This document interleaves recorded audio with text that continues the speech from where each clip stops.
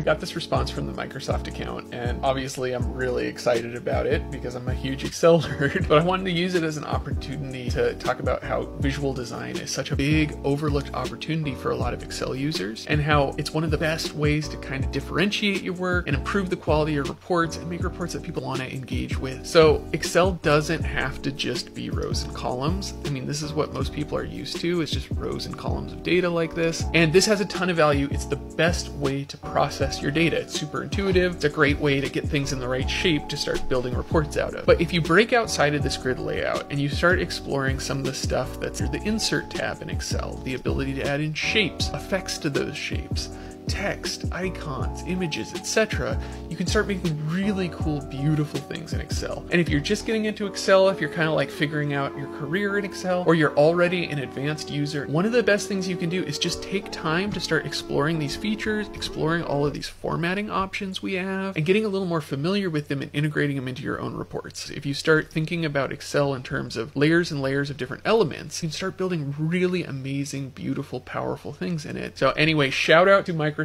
Love Excel. Thanks for commenting. I really appreciate it. And I've got way more to come. Bye.